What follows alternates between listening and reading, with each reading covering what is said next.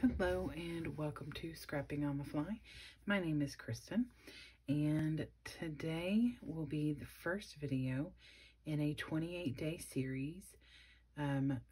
It is through State Goddess on YouTube, and it is Follow a Sketch February. So through the year she does Follow a Sketch Friday and picks a sketch and then either follows it, takes something from it, or sometimes she goes completely rogue. But through the month of February, she does a sketch every day. So I decided to follow along. I love her videos, and she always makes some amazing layouts. So here is the sketch, and it is created by Kim. I think that says Keen. So there are 3 square photos. So I have these. It's actually 6 pictures altogether. I created this grid on my Project Life app, and so I have 2 4x4s and 4 2x2s. So I'm going to make that work for me. This is my son and our Shetland sheepdog in the snow. Henceforth why I have all this snowy paper. So I pulled my snowy scraps because I would love to use as many of these as I can. I am on a mission in 2022. 2021, I used a scrap on every page. 2022, I want to use more than just a scrap. I want to use scraps as often as I can. So I'd like to use up some of those. And then these are the different snow themed papers that I have. So we didn't make a snowman, so I probably won't use these 2. But this is from Adorn It. I don't know who. This is Paper Studio, the snowman paper. This doesn't have a name on it, but this is gorgeous, and I love that. This, I think, is Miss Elizabeth. I think it came from the dollar store like 15 years ago. This is Creative Imagination. I love that too. It's got like words coming through in the back. And then this one is this TPC Studio. Never heard of it, but this paper is gorgeous. So I'm going to pick one of these as my base page and maybe use some of this for the layers. And then I have these 2 12x12 sticker sheets that this is from Creative Imaginations as well. This, I couldn't tell you, I've had this for many, many years. My goal in January was to use as much of this and this as possible. It was in my Killa kit, but these 2 I knew I would be using more for January layouts and not as much for Christmas, because there's quite a few things on here that are snow, skate, sled, things like that. So I knew that I would use more of these when I got to snowy January, because we did not have snow in December. So I'm going to try and use up some of this, maybe for my title, if I can find what I want in there. And I had originally planned on gathering all of my things together. When I did 30 days of sketches with Christy's Beautiful Life in September, I planned out things, pulled my pictures, looked through the sketches in advance, and had everything from about day 10 through the rest of the month planned out. And I decided I would do that again this year, and I am for Christy's Beautiful Life in March, but I decided to take my cue from Sandy, who said that she pretty much just wings it. And I've decided, since that's my normal with daily life when it comes to scrapbooking, that I'm going to do the same. So I'm doing this the day before, which is fine. And I literally just picked these pictures right before I sat down. So we're going to wing it and make it happen. So I have my papers and some scraps. I have my awesome pictures. I have my sketch. So now, hopefully, we can make this happen.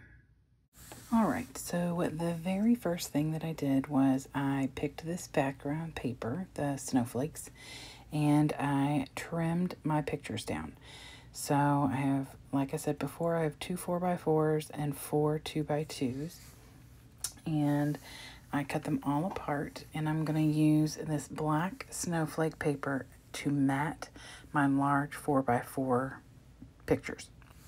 I have just enough for the bigger pictures. I could have matted the little ones individually on the black, but I did not want to do that. I wanted a little bit of difference in the matte for the other pictures.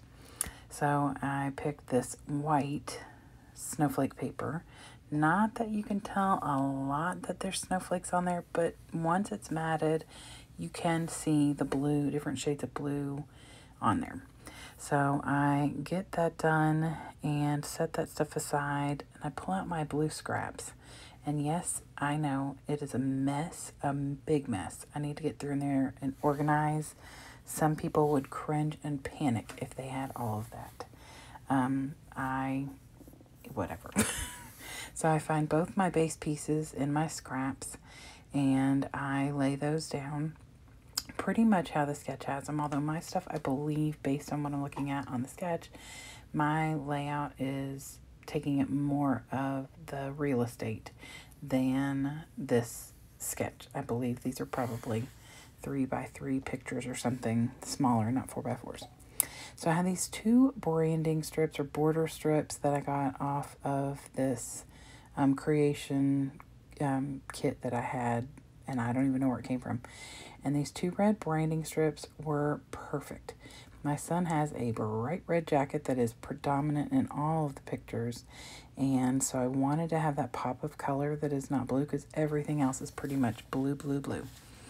So I wanted that on there, and so as soon as I decided to do this layout, that was what I decided I wanted to use. So I trimmed both of them out, and instead of having one wide border, I staggered them just a little and laid them down side by side, overlapping them just a little bit.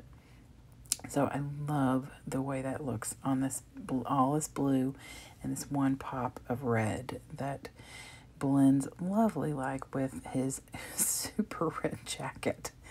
So I lay the picture down up there, and at first I realized that it is disappearing into the dark blue in that long rectangle in the middle.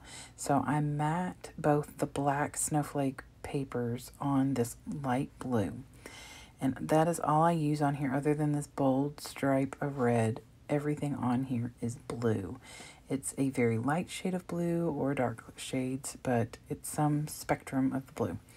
And you can see the snowflakes over there on the right side, and I'm going to use those where the hearts are on the sketch. I'm using snowflakes, and I cut those on my brand new Big Shot with this die set that you can see a couple of them over there on the right. I'm brand new to this whole.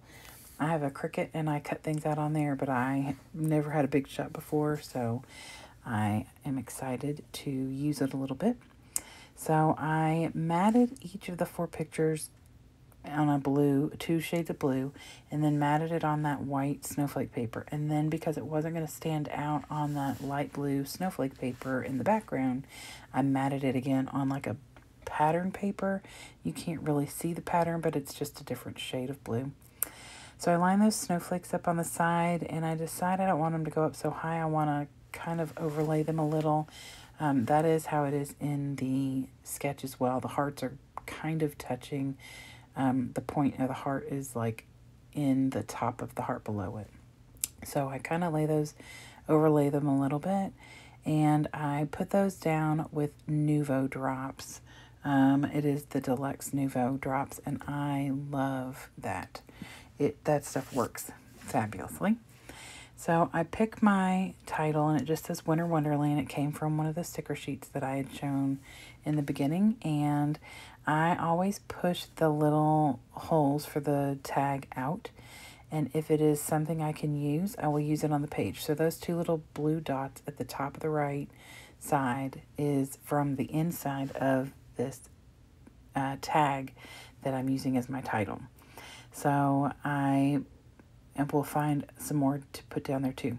So this little folder that I put down has snowflakes on it, and it's flapped up a little bit while what you can see right now, so you can't see it very well, but it's covered in snowflakes. And I am going to use that for my little bit of journaling. And this is going to go in my son's book. He loves his dog. I have already scrapbooked these pictures for my chronological 2022 book, And I do have some of these same pictures to scrapbook in my Sweet Dogs book. So I don't mind scrapbooking. They're very photogenic, these two. So I am putting down my tag at the bottom. I matted it because it was dark blue and it blended into that dark blue strip. So I matted it on the light, a different shade of blue, cut it out, and put down a couple of little strips of scrap that I had down below it. Just, like I said, bunch of shades of blue. And I added another little blue dot up there at the top. And I will show you, but I am pulling those out from this 12 by 12 sticker sheet. And it's just the inside circle of some of the different things, like the tags and some little circles that are on the page. I just pulled them out of the middle of there. They are perfect for the scattering kind of things. So I made 3 little clusters of 3 of those little dark blue circles. And I love the way that turned out. And it gives a little extra something in those 3 spaces. So, I guess now I'm going to glue down those with my Nuvo drops. And overlay them a little bit. And I moved them over. In this sketch, they're not really on that strip of the light blue. They're over more on the base page. But because the top 2 are such a light color, they really blend right into the background paper. And I didn't want to do that. And they're so thin that if I had tried to like ink them, I think that it would have torn them up. Because it's, I mean, they're cardstock paper, but they're cut really thin. So I went ahead and just moved them over and overlapped them on the picture and that strip of blue paper so you could see the majority of the snowflakes. So I get that done, put my little die cut things away. I just bought my Big Shot a couple weeks ago, so I am very new to it. I am quite familiar with my Cricut. We are good friends. But I really wanted to start embossing, which of course I don't do on this layout, but I really wanted to start embossing, and that was something that I couldn't do on my Cricut. So now I am, I've had a snowflake already cut out that I practiced on a couple weeks ago when I first got it. And I really wanted to put something over here by the title. There's a heart on the layout, the sketch. And so I thought I'd put another snowflake over there. And it was so light, I wanted to matte it. So I matted it on a dark blue and then lightly fussy cut it. I didn't like fussy cut it. I just kind of gently went around it and put it up on some fun foam, which I love. And totally give credit to State Goddess for showing me that. And I use it on almost every layout, at least a little bit. So I thought that was the perfect place. It covers the little extra tag hole over there. So I don't have to worry about covering the one tag hole. I will cover the other one. Don't worry. I can't do a State Goddess layout and not cover the tag hole. That's a big thing for her, and I actually am the same way. I don't like leaving them empty. But so I'm journaling inside the little file folder, and I just wrote, Jameson loves to play in the snow with Tinkerbell. They are the best of snow buddies. And then I write the date, which is what I was just looking at to verify, on the very little tab at the top. And it is, like I said, going in my son's book, so I wanted to make sure the full date was there. Trying to decide what else I need to do with the layout because I'm loving how it looks, but I know it needs something and I gotta cover that tag hole. So I pull out my gemstones and I ended up using a Park Lane. It is a light blue. I had some dark blue ones that I got from Walmart, but the dark blue was going to blend in, and so I really wanted to use a lighter shade of blue. And since I'm just like using all the shades, it didn't matter if it was something that was already on the page or not. So it is like a shiny light blue. It kind of matches the background, the big square in the background, not the base page, but the big square in the back. Goodness, I think it's time for bed. All right, so I get out my favorite Dylusions, and this is in London Blue is the color, and it's a shimmer spray. It's a shimmer spray, and I just tapped it out. I order pictures from Walgreens, and I always get a first and last picture, and it's just an empty picture. So I always keep those and use those to cover my pictures when I am spraying. I'm being very brave to have my ink out like that on the table so close to where my arm is. I don't spill it, which is super impressive, but I definitely could see that happening. So I get that on there, and I'm about done. I'm going to show you some close-ups, and I'm really excited about Follow a Sketch February. I hope that you all will check out all the other people that are playing, especially State Goddess, who is running the show. So I hope you all will come back tomorrow for another layout, and I'm really, really excited about this. So I hope you all get a chance today to do something you love with someone you love. Happy scrapping!